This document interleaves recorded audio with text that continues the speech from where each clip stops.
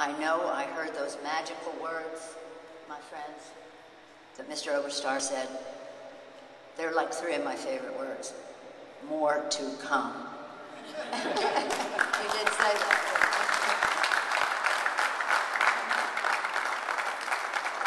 And I know there are many more requests, and I know that our colleague, Congressman Ellison, has been active in terms of the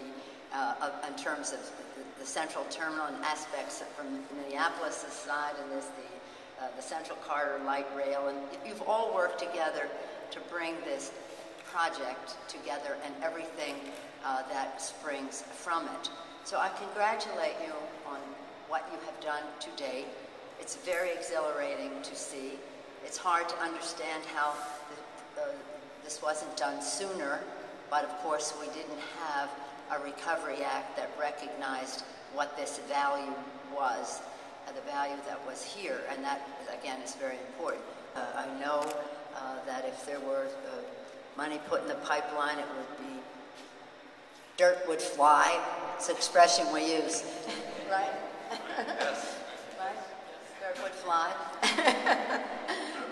Dirt will fly. So, that is in the very, very specific sense of construction.